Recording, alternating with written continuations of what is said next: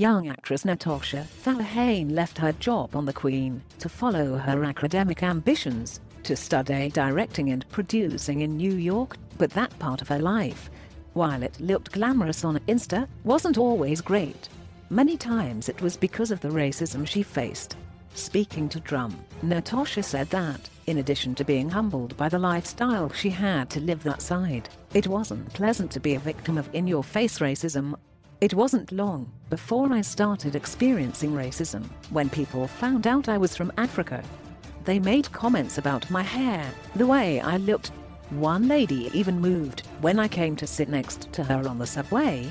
And while Natasha could handle that, it was the racism that she experienced at the hands of her Russian roommate she couldn't deal with. She wasn't used to interacting with black people.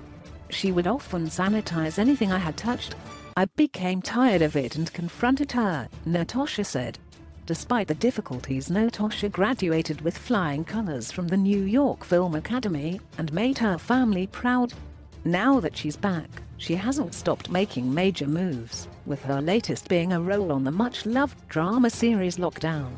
The former Schemes Arm actress sent her fans into overdrive last week when she announced that she had joined the cast of the popular prison drama series.